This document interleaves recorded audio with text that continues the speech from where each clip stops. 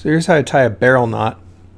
You start in from your tail a little ways, and I like to hold the rope in my left hand and point with my left index finger.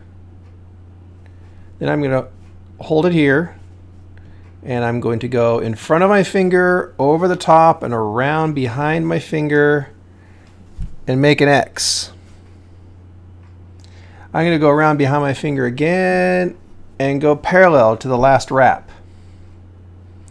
Now what I'm going to do is I'm going to take the tail and I'm going to put it through the hole in the same direction as my index finger is pointing. Pull my finger out, set the knot, and there's your barrel knot.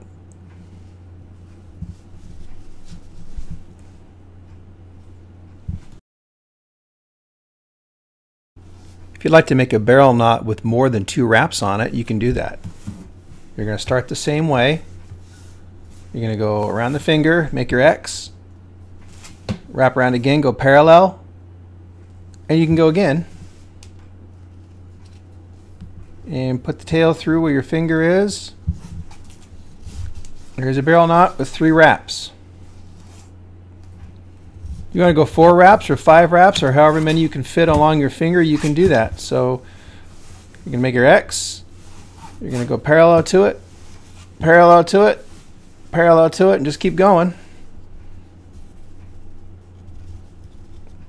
until you run out of rope or until you run out of length on your finger. There's still a barrel knot, multiple wraps.